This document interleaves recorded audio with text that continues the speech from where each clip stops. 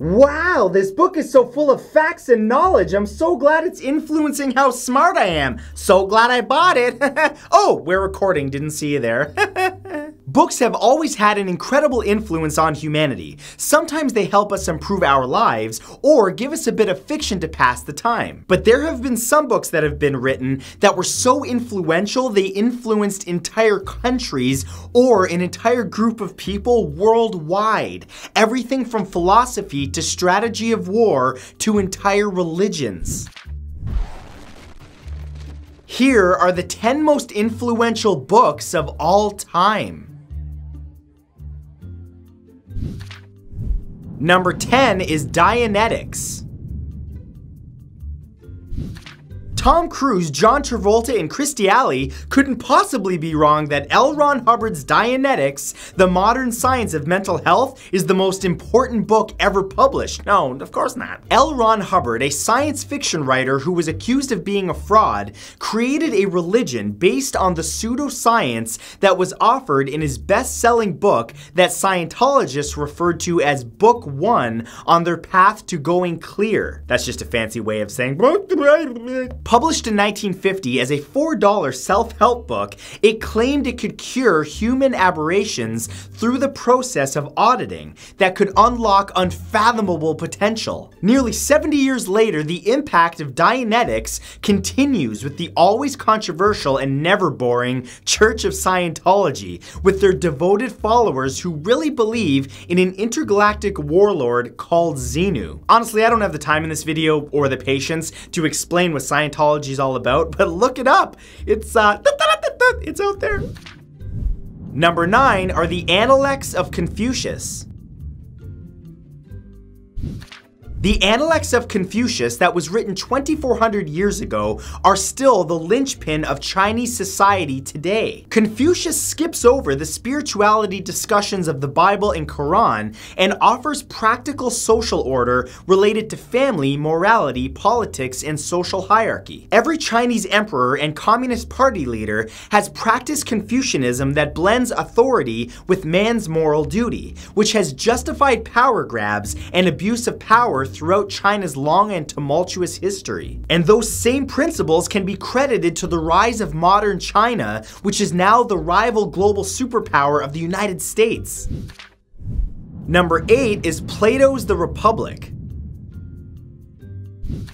Plato, not to be confused with Play-Doh in case you were wondering, wrote The Republic around 380 BC, around the time of the Peloponnesian War, analyzing Greek society breaking down in real time, which became among the first great texts on political and moral theory. The book is written as a conversation held between Socrates, Athenians, and foreigners, arguing for societal and political justice versus individual justice to create the ideal society. And out of this comes the utopian city-state of Kallipolis, where the best parts of man govern, allowing prosperity and happiness through obedience to a higher power, the state. The Republic's influence has helped shape governments, justice systems, and class structure, and has been the backbone philosophy of many authoritarians. So this Kallipolis, is this like still a thing that we can do? Because you know, the world's in a very weird place right now. Number 7 is The Art of War.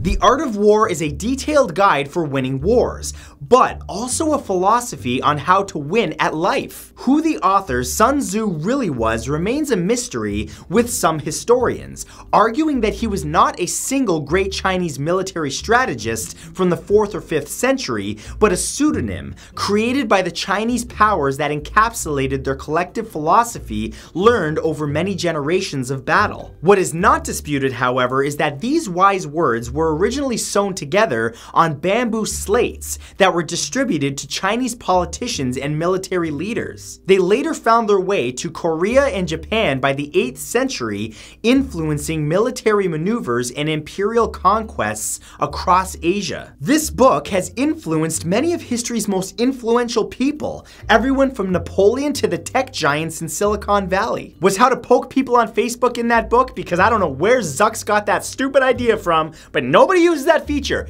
Get rid of the poking on Facebook, thanks. Number 6 are The Rights of Man.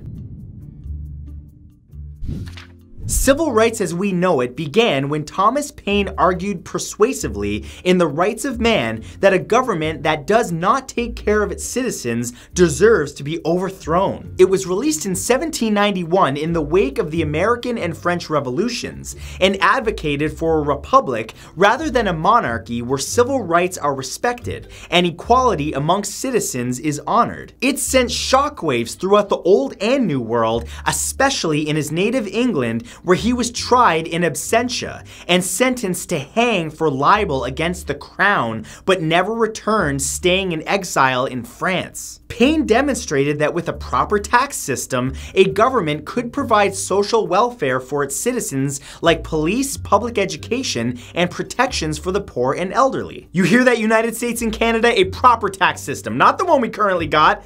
After tax day, it's like I'm walking out of there limping, like, oh God, my butt, oh.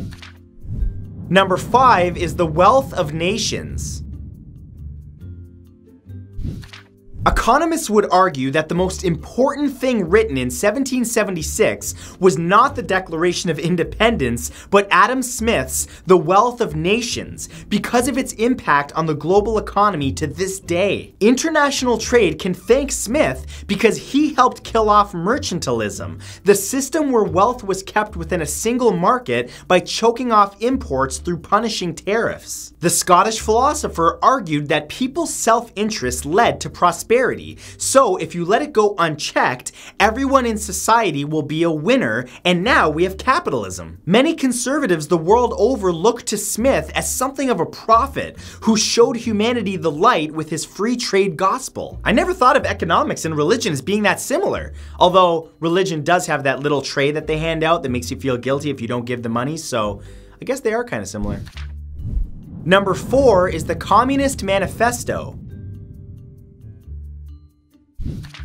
Okay, now we're on the flip side of Adam Smith, who was Frederick Engels and Karl Marx, who threw a monkey wrench in the cogs of capitalism when they released the Communist Manifesto in 1848. Europe was choking in the smoky Industrial Revolution when the distribution of wealth was stark between the few haves in their top hats and waistcoats and the majority of have-nots covered in soot. The book begins with a eulogy for capitalism that launched revolutions across Europe, where workers, the proletariat, joined forces to create powerful political blocs against the bourgeoisie that got fat off their labor. And thus, communism was born and would eventually spread across the world with the often violent revolutions in Russia in 1917, China in 1949, and Cuba in 1959, and on, the red cloud spread, comrade. Number 3 are the complete works of William Shakespeare. William Shakespeare single-handedly changed culture, the English language, and the art of storytelling itself with his plays, sonnets, and poems. Shakespeare didn't write just one book, but a collected anthology of his works that created the modern templates for comedy, tragedy, love stories, and even the political thriller. Shakespeare talked about race relations in Othello, helped us understand teen angst with Romeo and Juliet, and Julius Caesar inspired the actor John Wilkes Booth to assassinate Abraham Lincoln. And fun fact, 10% of the words that Shakespeare wrote, he made up to evoke emotion like lackluster, soft-hearted, and fashionable. This lackluster, soft-hearted person is fashionable. I like him. But possibly Shakespeare's greatest impact was creating the modern concept of romantic love with its triumph and tragedies, but most importantly, choosing who you love. Read them, but don't follow in the footsteps of Romeo and Juliet. If you read the book, it doesn't turn out well. Number 2 is The Origin of Species. Okay, you know you're a big deal when they attach an IAN to the end of your name like Darwinian. Charles Darwin dropped an atom bomb of knowledge on the world with his book, The Origin of Species in 1859, that introduces the theory of evolution based on his scientific explorations around the Galapagos Islands. Suddenly, people started realizing that the history of life might not be verbatim to the Bible as they thought. For example, like the world only being 6,000 years old, and instead, the Earth might actually be a few billion years old. As you can imagine, churches and their devout flock did not like it very much and decreed Darwin as a heretic. And to this day, Darwin's rational approach to science butts up against religious origin concepts like creationism. But the survival of the fittest, the idea that those who do not adapt and excel will perish, remains relevant to the social as well as the scientific. And number 1 is the Bible.